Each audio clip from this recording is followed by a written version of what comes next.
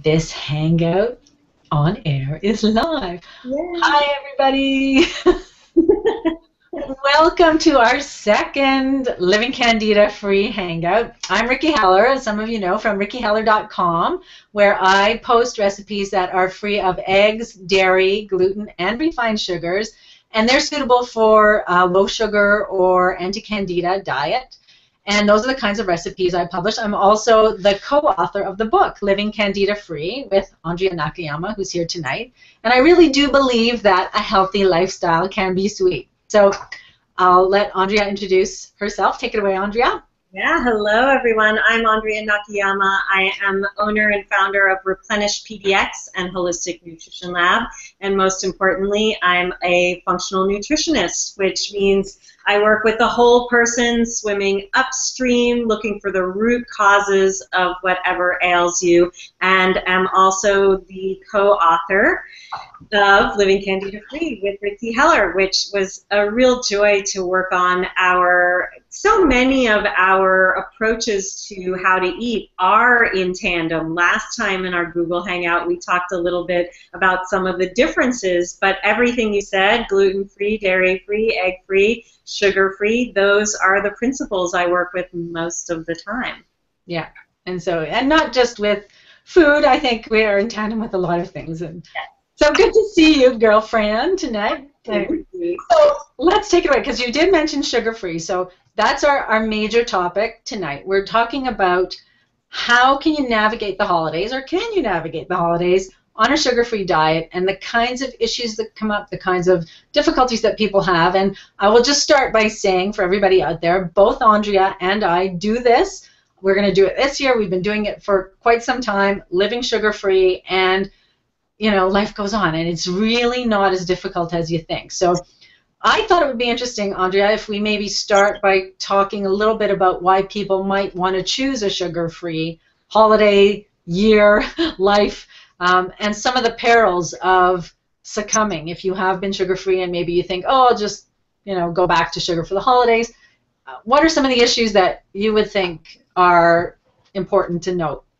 Yeah, so physiologically, there's a lot of reasons, especially if we're talking about refined sugar, that are detrimental to our health. So first and foremost, I like to remind people that sugar is robbing minerals from the body. So in order for a refined food, like refined sugar, to be digested, it starts to take the other elements from your body that it needs. Now, that all sounds really obscure, like who cares, it's robbing minerals from my body, but those minerals are things we need for other biochemical activities. The one that I find really drives it home for people is when it comes to our hormones. I work with a lot of people with thyroid issues, and we need certain minerals. We need our magnesium, our zinc, our selenium. We all need that for our immune systems. So when we're starting to rob these minerals, we're eating something that's taking something that we need for all our other body functions. The other one that I think is really important to note is how our blood sugar affects all of our hormones, particularly our cortisol levels. That's our fight or flight mechanisms, and how when we are going on sugar highs and lows, we're going into fight or flight both when we're high and when we're low. And that starts to deplete our energy stores, our enthusiasm for life, what we're able to do with our day. And in turn, that has a cascade or a domino effect on the expression of all of our other hormones. So that would be number two. And the third one I want to mention, and I can go on and on and on as you know, but the third one I want to mention is sugar is one of the most inflammatory substances we can eat. And most of the issues that people are dealing with today, including you and I, are inflammatory in nature. So we want to do everything we can to eat an anti-inflammatory diet, and sugar goes way over in the realm of inflammation. Yeah, absolutely. I love all three of those, and I don't even know if you know this. Going back to your first point, I was diagnosed with osteopenia, I think back in like 2009 or something, And I believe it's a direct result of all those years of eating sugar, because it's so acidic in the body, and it, as you said, it leaches the minerals. And so for me, that was a huge issue. I mean, I kind of freaked out, and I know that they don't talk about eating a lot of sugar as one of the risk factors of osteopenia. And certainly, as someone who exercised, at the time I was walking like 6 days a week, 7 days a week, and treadmill and weights, because I've been exercising for many, many years, and I was a little bit overweight, which is supposed to be, one of the conditions that helps to prevent osteopenia. So I was really ticked off. I thought, all these things, and I've still gotten it. But then I made the connection, and a change of diet. A year later, my numbers were great. But I think that's a huge consequence that a lot of women don't think about. Is you're so concerned about your bone health as you get older. Something to really keep in mind. And also, for me, I would add one more. It's really addictive.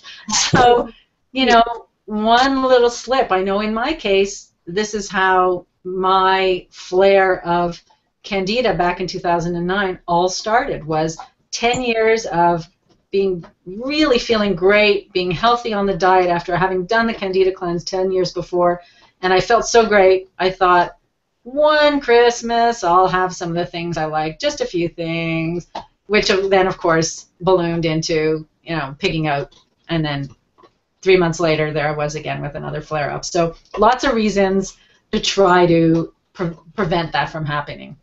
Yeah, absolutely. That is a really good one to add, the addictive quality of the sugar, and that often one little piece isn't one little piece. It does go on and on because it triggers something in our brains that makes us want more.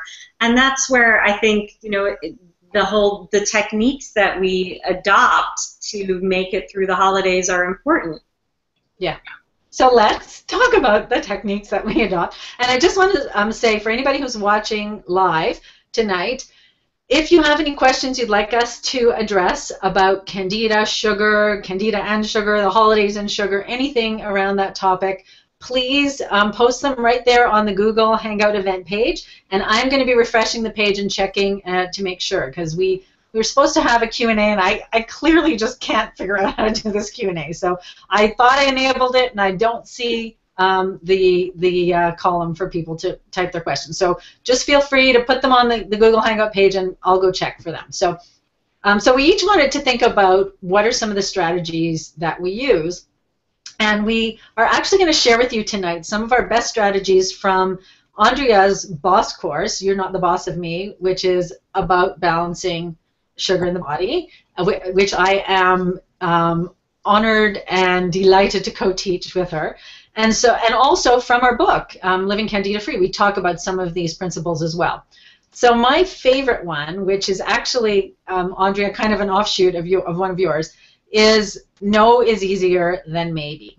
And that's how I express that. And we talk about this in the Candida Kickstart course, where I work through the beginnings of the Candida diet with people.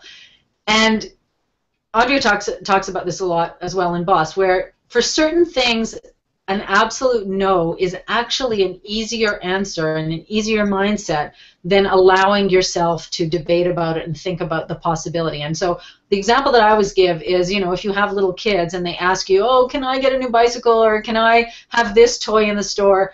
As soon as you say maybe, then the debate goes on for hours, and they never leave up on that topic. But if you say no, it's over. That means no, they're not going to ask. Well, they may ask again, but they know the answer is no. Similarly, if somebody has an allergy, they know that they can't. If you have an anaphylactic reaction to something, let's say a really severe reaction to something, say peanuts, because that's such an obvious one, you go to a restaurant, you just know you're not going to order something with peanuts. You don't think, maybe I'll just have this square that has a few peanuts sprinkled on top, and it's just a little bit, and it really won't be so terrible.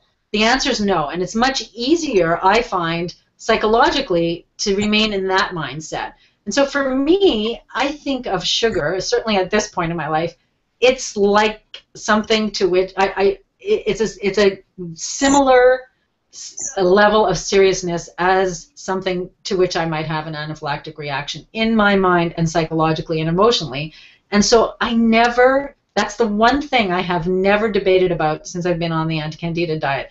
I might wonder if I'm allowed to, you know, I might sneak some nutritional yeast sometimes, or as I'm feeling better, I might think, oh, I can have pasta. But I have never once been tempted to have anything with white sugar in it. It's not on the path, right? It's just not there. And I think for me that has worked the best. I can still have sweet treats, things that are sweetened with healthy sweeteners, and even over time as you get to stage 2 and stage 3, you can have things with coconut sugar or agave if those are okay with you, if you're okay with those.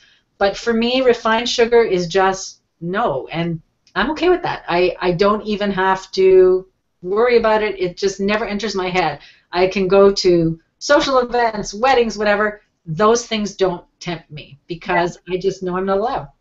And I have that similar principle where I call it the path, the bike lane, and the poison ivy. And what we each do is define what that is for ourselves. And to your point, Ricky, there's that psychological place where no is easier than maybe. But that's also, as we discuss in Boss, a physiological response too, where if you're in the maybe or should I place, you're releasing dopamine and you want the release of more dopamine. So should I or maybe so becomes actually a painful experience as opposed to no, I don't. So that's what I relegate over to the poison ivy.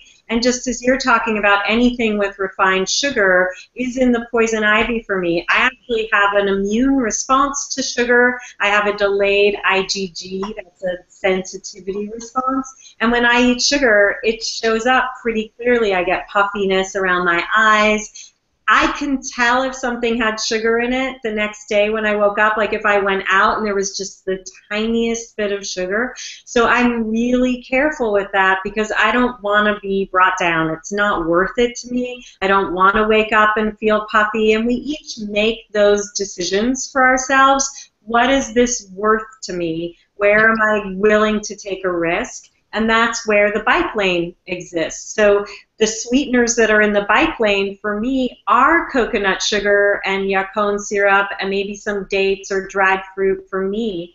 That's what is going to live in the bike lane. The refined sugars way over in the poison ivy. Honey, maple syrup, even those are in the poison ivy for me because they're too high glycemic for my system. Really, the only sweetener that's solidly in the path for me is stevia. But that doesn't mean that over the holidays I might not ride in the bike lane for a little bit and then come back to my path. So I think that structure is really important for us all to define so that we can say no to what we've decided to say no to, and that's what we know doesn't work for us. And then find our places where we can say yes without having to say maybe.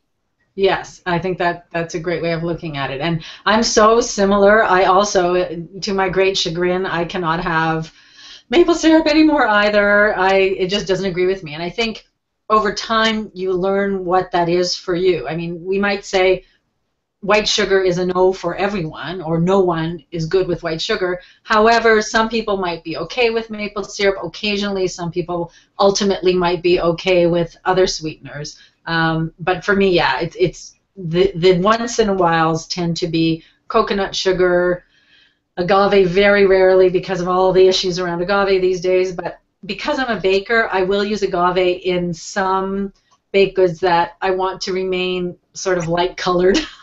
So it's all aesthetic. It's all about what it looks like. You know, you can't make sugar cookies. Well, you can make sugar cookies with coconut sugar, but then they'll be kind of brown and, you know, not as appealing. So I'll have agave once in a while, and yacon for sure.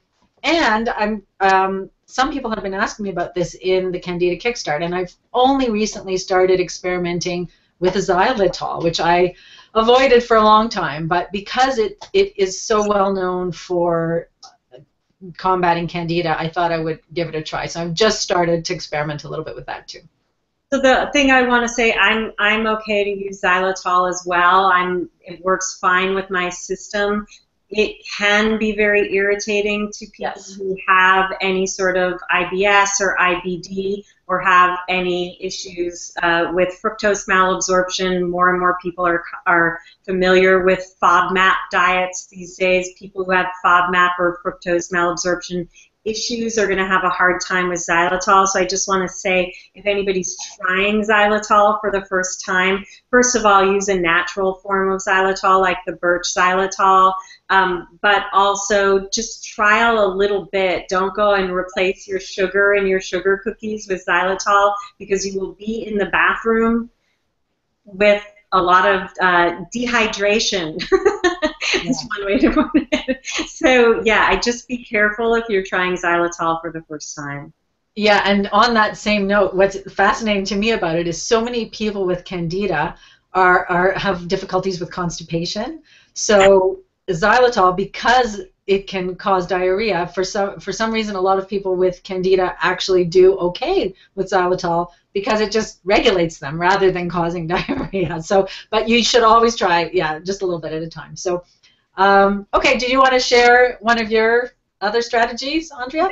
That, for me, is definitely a great strategy of just knowing what's in the parameters for myself. I also always make a point of showing up for myself and not trying to please everybody else. So there's a couple of aspects to that. Now, one lesson I learned the hard way was going to my mother-in-law's for Christmas. We tend to spend Christmas with my mother-in-law, and it's lovely, and it's hard to feed us because my diet is often a moving target.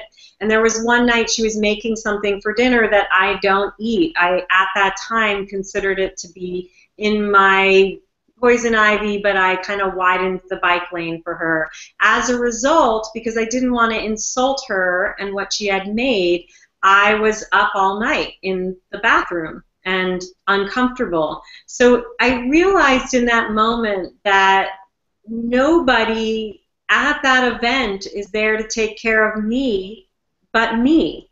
And it's not my job to take care of her. I don't need to insult her. But there's ways to judiciously and diplomatically say, I'm not going to eat that because I'm not sure how my body's going to react to it. So please don't be offended. I've made X that I and everybody else can eat. So that's the other part in the two-part scenario there for me. First is that I need to show up for myself, and nobody's there to take care of me but me. And second is I always make sure there is something I can eat. I never show up anywhere empty-handed, and I usually show up with a savory and a sweet, so that if I'm tempted in any direction, I know I've taken care of myself. There are things that I can have on hand that I'm going to be happy to eat and partake in the festivities around me without feeling left out. Yeah, I love that. And I often recommend that as well, because I, for years, always brought something with me, but I love your idea of bringing one savory and one sweet. And, you know, as I tell people, that way you're covered for any course or any part of the evening. The appetizers, you're savory. The dessert, you're sweet. The dinner, you're savory. So, because sometimes I think it's just so important to be standing there. You know, there's all this small talk, or there's a buffet table or something like that. It's so important to be seen with something on your plate, right? And so if you can put one of your, whatever it is that you brought with you, I mean, most places will have veggies and dip. You know, I was at a party over the weekend at a friend's house, and and this is another tip that a lot of people will talk about, which is to eat a little something before you go. And so I do that. So I knew I wasn't going to starve, but you know, we were there for like 2.5, 3 hours. And I had hummus and baby carrots for the whole time, and mineral water, because that was the only thing there that I could eat. And I'm okay with that. That's fine, because I was there to socialize and I had already eaten. But had I brought something, and that day I didn't have time, I would have been able to eat that as well. So I think it's really important to, yeah, take care of yourself.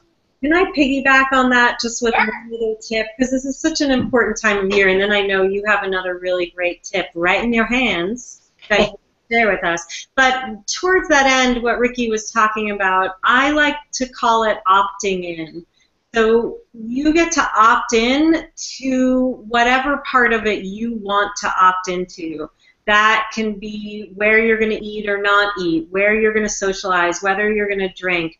There was a certain point where I was going out with girlfriends and realized I don't feel good drinking anymore, and stopped drinking, but realized nobody cared that I wasn't drinking as long as I opted into the conversation. I didn't have to eat anything with them. I didn't have to drink anything with them.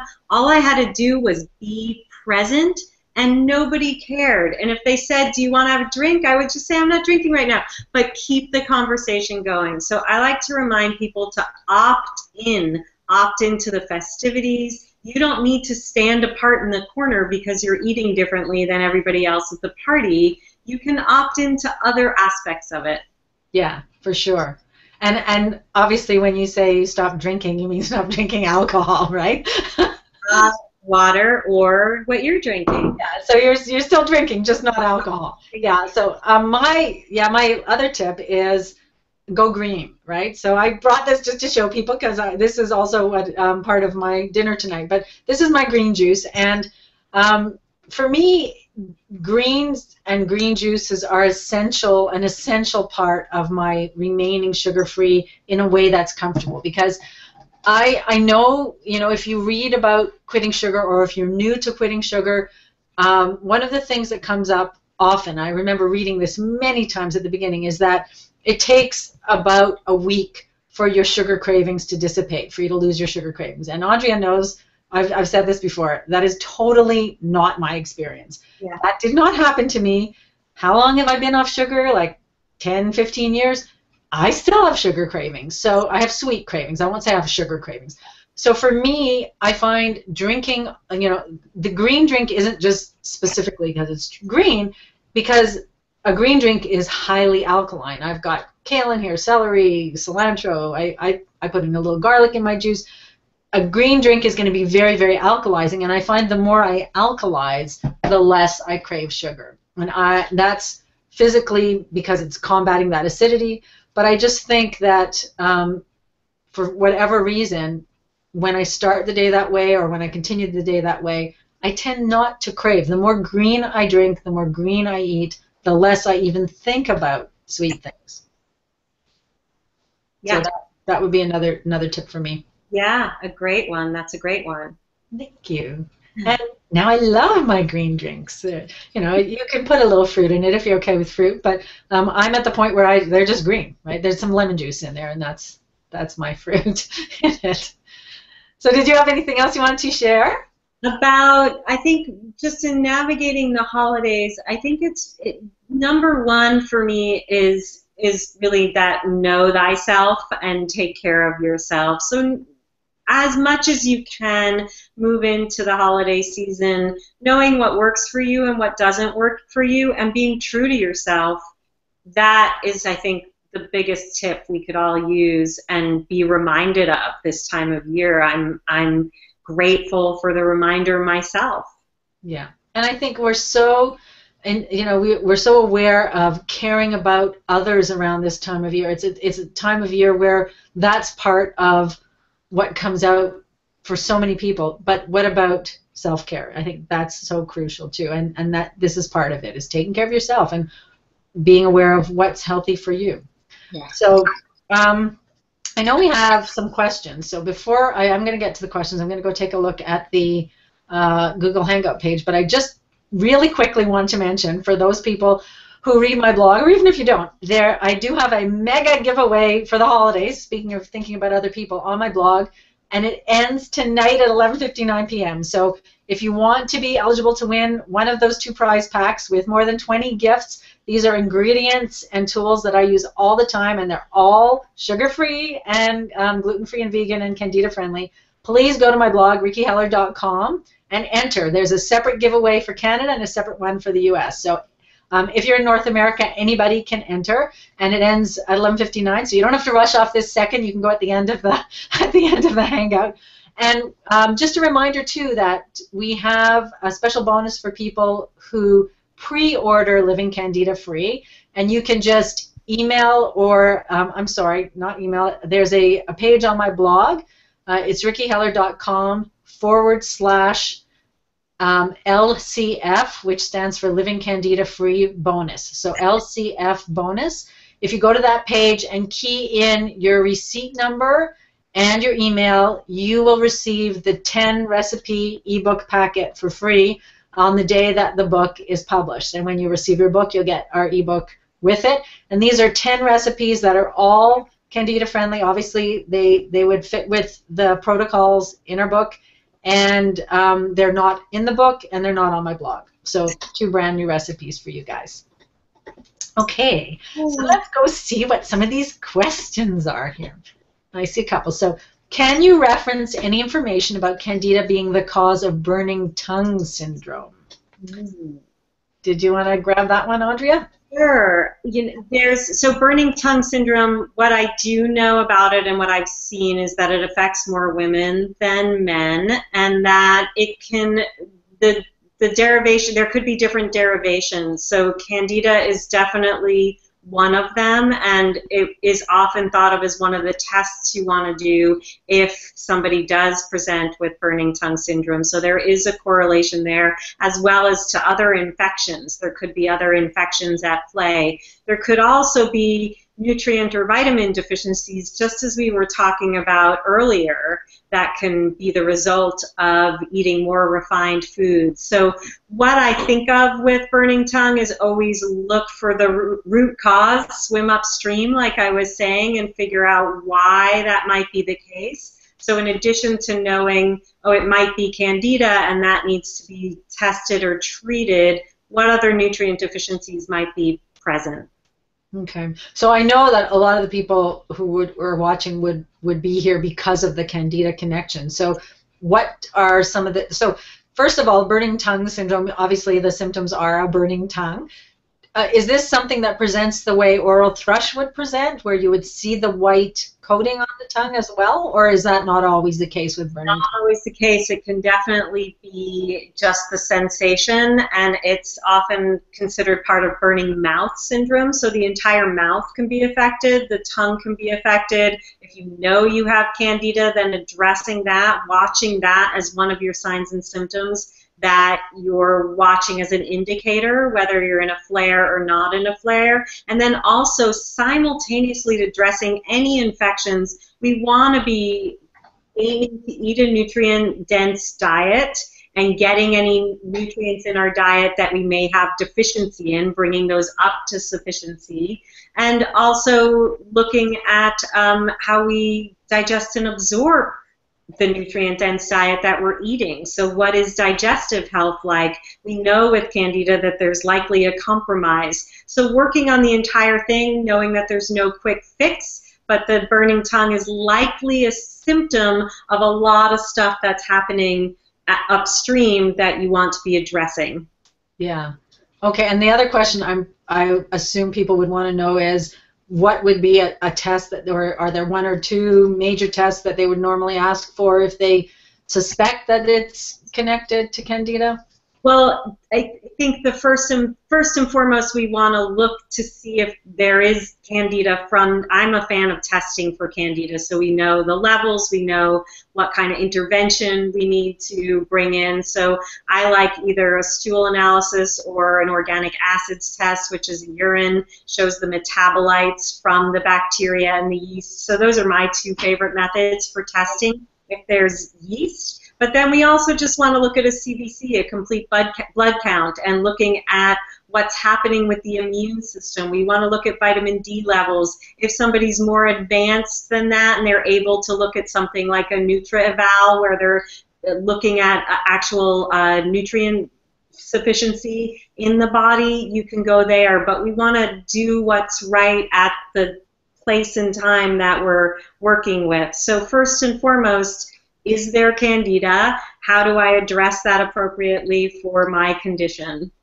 Okay. So basically there's no easy answer, but you're looking at just overall health too, right? Yeah, overall health. I mean, this is, I work with a lot of people with Candida, with other chronic infections that manifest maybe in autoimmune conditions. And one of the things we have to learn is how to manage it. It's not just one pill or one doctor or one method. It's how we're living our life, which is what you and I are talking about now. How do we manage these conditions? And all those signs and symptoms, burning tongue being one of them, are things you want to be watching for and noting to see where you are, or if they're going away, or when do they go away, or what days don't you feel it, or what makes it worse.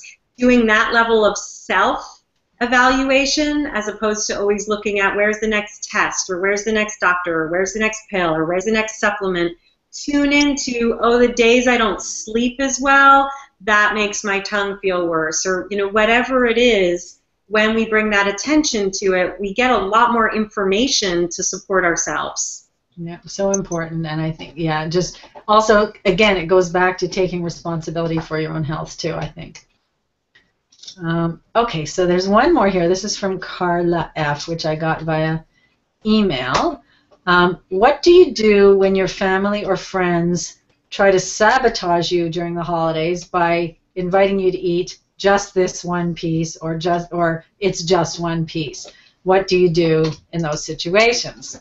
So that's, I think, a very common problem that people have, whether they're on a sugar-free diet or they have allergies or gluten. Certainly, I know a lot of friends who are gluten-free. They've been told, oh, come on, it's just one piece of bread. It's not going to hurt you, kind of thing.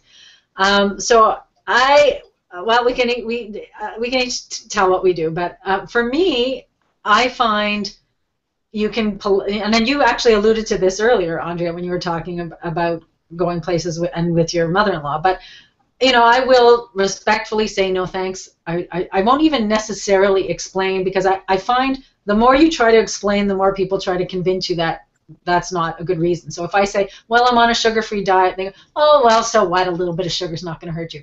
And I find you get into this debate, which really goes nowhere. So rather than even give an excuse, I would just say, no thanks, I'd rather not right now. Given that, there will still be people who try to push you. And in those situations, I will accept whatever it is on my plate. I might slice a little corner off and push it aside so it looks like it was touched, and then I will not touch it. I will leave it on my plate, and I just won't eat it. And I find that works. Sometimes people, I've been in places where people are offended if you don't eat the cake they baked, or you don't eat the whatever it is they're serving, because they took time and they want to feel appreciated. So I will just take a little serving, and then I will not eat it. Yeah, I mean, there's a few things that come up for me. First of all, nobody would do that to me at this point. I know you too well at this point. Nobody would try to do that to me because they know what they're going to get in return. Nobody can sabotage your efforts except you. So it really is about, and that sounds harsh, but I use that as an invitation to you to find the techniques that are going to work for you. The number one thing I want to say that reflects what you said, Ricky, is no soapboxes. You don't need to convince anybody why you're doing it or why they might benefit from it. Just to know thank you or I'm not able to is fine. The example I'm thinking of is when I go to the airport, I never go through the little screening thing anymore. I have Hashimoto's, I have autoimmune thyroiditis, so I get a pat down every time, and I travel a lot. And when I have clients travel, they'll tell me, oh, I always feel like I have to tell them why I have MS or I have blah, blah, blah. And I'm like, you don't have to tell them a thing. I just say, I need a pat down. And that's all that happens. So in this same situation, I don't eat sugar is fine. If you feel like you need to talk to the host ahead of time and just say, your cake is beautiful, just so you know, I'm not able to eat sugar right now, but I'm going to appreciate everybody else enjoying it. Sometimes I make a joke out of it, like with my mother-in-law, like, you poor thing, how could you keep up with what I'm eating this year? Last year I didn't eat meat, this year I do eat meat. Like, I just joke about how difficult I am, so it lets them off the hook and brings me into the joke. Even if they need to joke at me, I can laugh with it too. But I never lecture in those situations. I like that a lot, but never in those situations. That's a great idea because, you know, last time I flew, well, the last time I flew was the first time I have flown since they've had these X-ray things. And I just said, I prefer not to go there. It was fine. No questions. I had the pat down, like, who cares? And the funny thing is, as you're telling me this, I'm thinking, man, your family's a lot nicer than my family because if I just said, no thanks, I'm not able, I'm in the past, I have gotten those kinds of questions. Now they don't question me anymore. But initially, a lot of that, oh, come on, and, you know, it's what's so bad, or, oh, you're a crazy diet. And so I think a lot of people find themselves in that situation. And I like the idea of not... It's a crazy diet. Yeah, just say, like, it is a crazy diet. Like, just list somebody to support you. If the host or your mom or your sister, just say, I'm not going to eat that now. So if people start in on me, just help me deflect it. Get somebody to be your advocate, your partner, whatever it is. Also, just don't make a big deal of it. I just say, no, thank you. My family, you know, can be aggressive about things, but they're not going to go there with me about that. And I think people can sense if you're feeling insecure about it. So the more confident you are and the more convinced you are that this is something you are going to do, then the easier it's going to be in that situation. So that would be what I would suggest to people, is just be confident in your own choices, and this is what's good for you, and no debate, no argument, just, as Andrea said, no thank you. There's one more thing. I know we're over time, but I just want to share one more. Are you okay if I share one? Of course, yeah, of course. You know, so people may or may not know my story that brought me into nutrition, but I lost my husband to a brain tumor over 12 years ago, and he lived with that brain tumor for 2.5 years, and during that time, that's when I removed sugar. I was pregnant at the time, and we removed sugar first because we understood how it fed aberrant cells, like cancer cells. So that was one of the first moves we made. We made a lot of other dietary changes during that time, but we used to joke that our friends who made dietary changes would go home and get this pressure that you're talking about. We would never get that pressure because we were fighting a very known to be serious illness. So people, I would joke that we could come home in orange robes and say it was for the good of the cancer, like fighting the cancer, and our families, you know, who would otherwise be completely weirded out by that would be completely on board because we were fighting something lethal.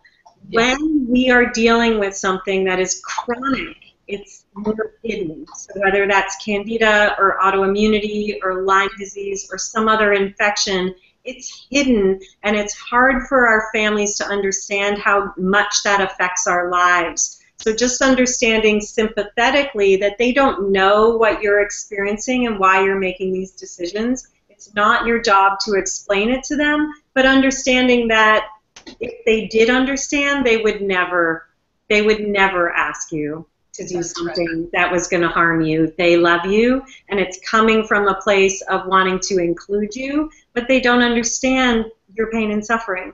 Yeah, and I think that for sure, so many of these chronic issues are invisible, and that's part of the problem. So, you know, it's really up to us to convey that this is something that's important to us, and you can do that in a really quiet and confident way without getting into any kind of arguments, because it's the holidays and we want to all enjoy each other's company, right? So I hope that gives you some ideas, and Andrea and I are both going to be enjoying our sugar-free holiday. I wanted to also offer you something delicious to eat over the holidays so you don't feel like you're missing anything sweet. So the last thing I'm going to say is I've been posting a lot about this on my Facebook page and on Instagram, and I made a huge batch of my chocolate peppermint bark with a protein boost, it's called. So this is a great recipe. I have been making it with xylitol the last few times, and it works beautifully. So if you just, I guess you can just Google it, and I will put the link on the Google event page as well. And if you're looking at this video on YouTube, I'll put the link to the recipe under the video. It's called chocolate protein bark with a protein boost, and you can just Google Ricky Heller chocolate protein bark with a protein boost, and you will have a delicious sweet treat that you would be proud to bring to parties and also munch on all throughout the holidays. So Thank you, everybody, for joining us tonight. Andrea, great to see you as always.